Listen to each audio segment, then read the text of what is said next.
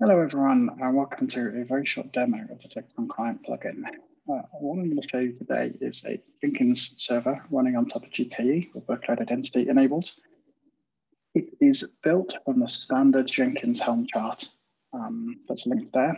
The only thing we've done is we've used a custom Jenkins image to reinstall a series of plugins into the Docker image so that plugins aren't downloaded every time on startup, and we know that we have a consistent set of plugins there.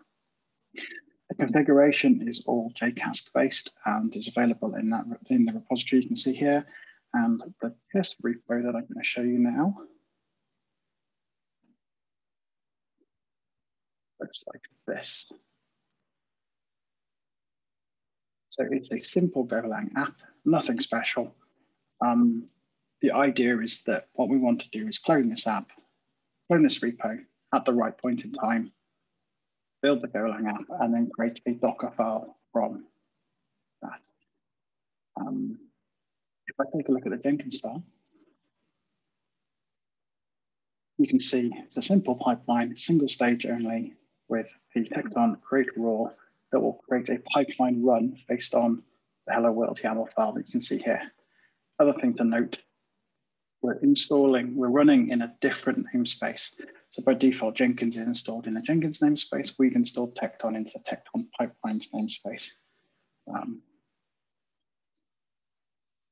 Let's have a look at that pipeline. So hello world is a pipeline run. The interesting parts of this, we generate a random name for it. We're creating a shared workspace that can be used between various tasks. And then we're reusing tasks from the Tekton catalog, so we don't have to build these ourselves. So we're reusing the git clone one and the Kaneko task.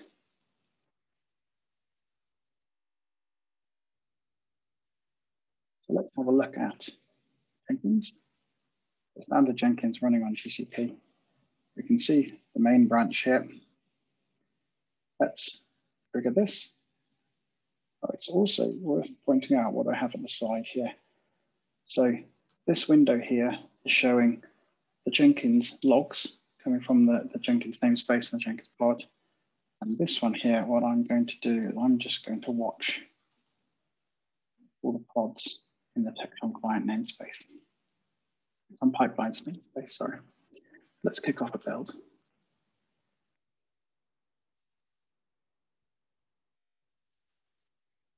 So this is all standard pipeline stuff. It hasn't handed over control to Tekton yet, but it has just now.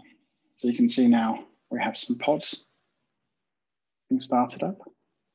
Some of them are in pending state, but you can see the logs on the left-hand side as those pods get into running state and as that repo is going to clone the repository at the point in time. Once the container is ready, you'll see the logs being printed out there. As soon as that is completed, we're going on to the next step.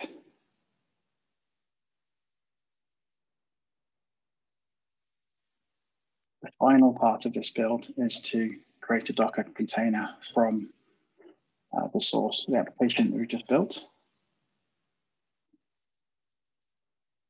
And that's done. And what we get is a successful build. A failure to be able to build the Tekton pipeline if one of the pods fails, one of the task run fails, or a validation fails on the pipeline run, then that is propagated back to the Jenkins job. You can see that. I'm now going to show you something a little bit more complicated. So this is a pull request that we have open. What we want to do is we want to run a different pipeline or a PR than for a release. So if we have a look at this pull request, we can see I've created two pipelines in here. I have a PR pipeline. They're actually the same, but just for the purpose of the demo, the only difference is the name. And then I'm using some, I suppose, more standardized pipeline configuration to run the release pipeline when the branch is main, or run the PR pipeline when the branch is PR. And I'm going to trigger that manually for now.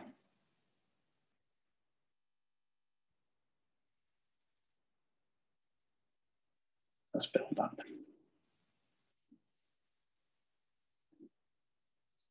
In a few seconds, you should see the PR-based pipeline triggering on the right-hand side.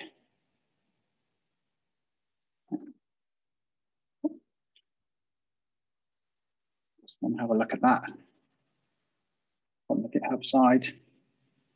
So we can nicely see, we also get this really nice GitHub check that's coming back from Tekton with the status update on every PR that's going.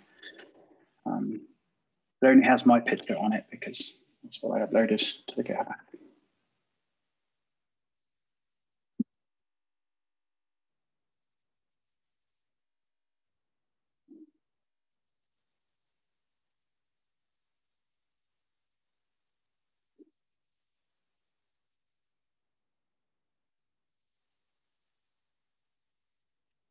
That is complete.